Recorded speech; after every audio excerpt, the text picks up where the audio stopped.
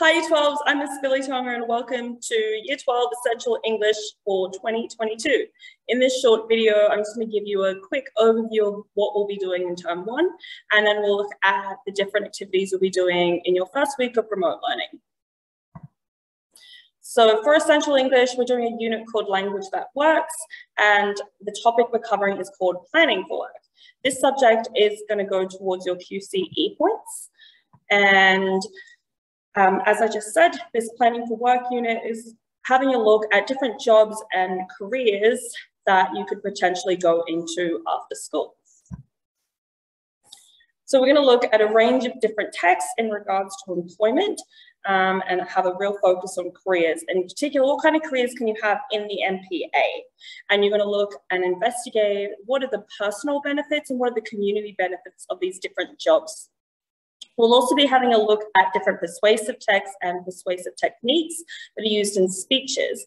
And the reason we'll be doing that is because for your task, you'll be writing a persuasive speech about a career of your choice, which you'll present to your fellow students, convincing and persuading them why this job and career would give them both personal and community benefits.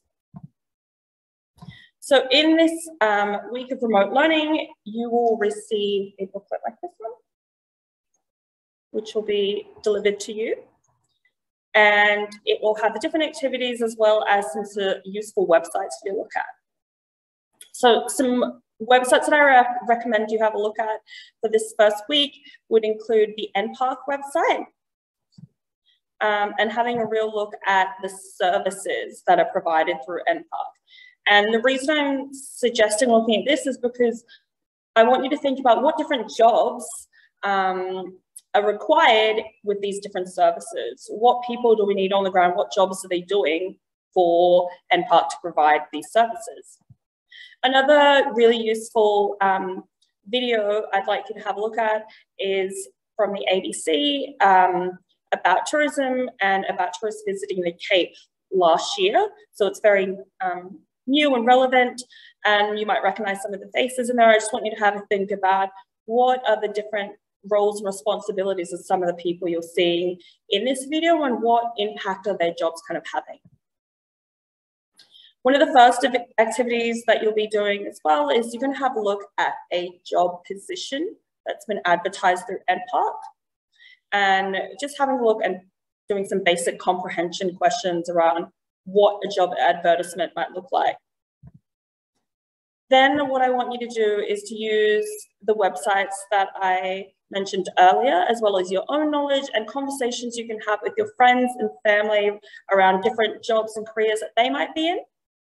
And so I've given an example with a ranger and their duties and responsibilities.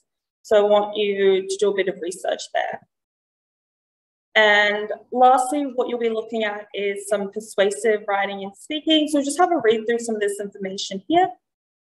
And then you can fill in some emotive words that can be very useful in persuasive writing. And if you get the chance, you can have a look at this article and identify some of the persuasive language that's being used here. If you need any help at all during the week, please feel free to contact me at school or my email address as well. Just give your best go at it, but we'll definitely be having a look through it all when you return in week 3, which I'm looking forward to seeing you guys then. Thank you.